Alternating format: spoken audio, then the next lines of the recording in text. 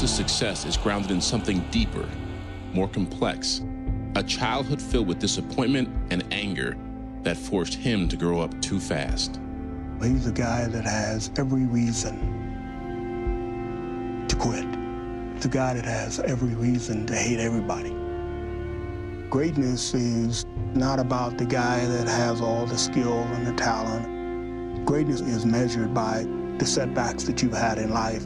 Have you been able to fight through them and become stronger?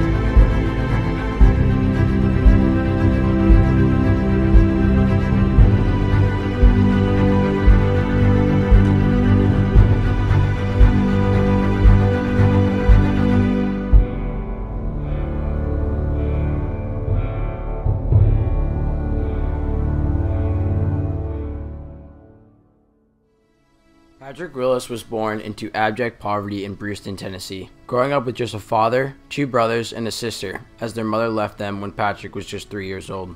He started working full-time in the cotton fields at age 10 to support the family.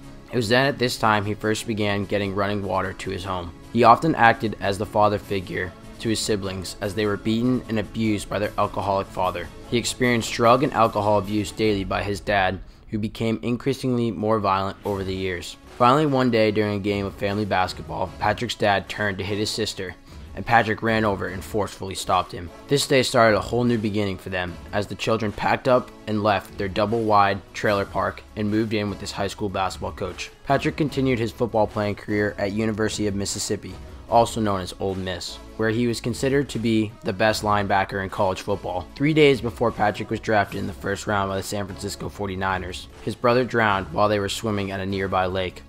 Patrick has experienced many hardships throughout his life, but never let it get the best of him. He overcomes adversity, never backs down to his opponents, and never quits. He proves that it is possible to overcome a struggled childhood and not let the past define you.